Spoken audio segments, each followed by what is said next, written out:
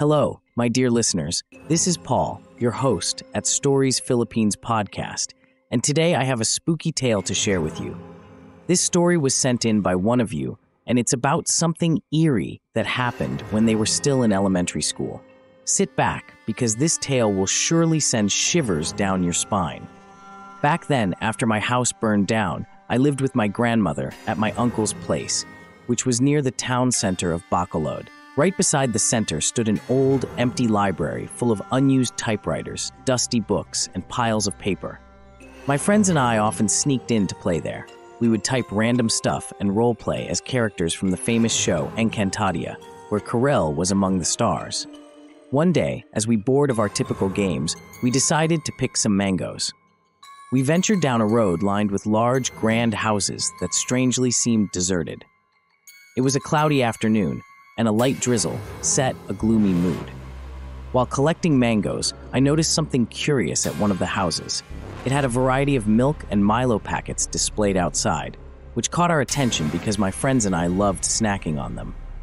We all stared, transfixed, and then out of nowhere, we saw a woman standing at the doorway.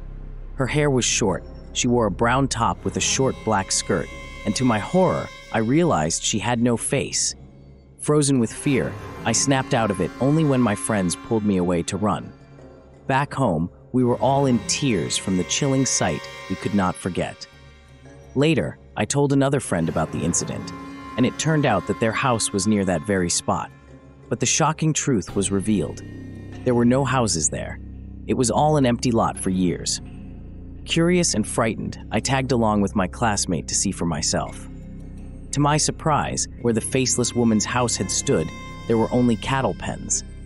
A man was there feeding the cows.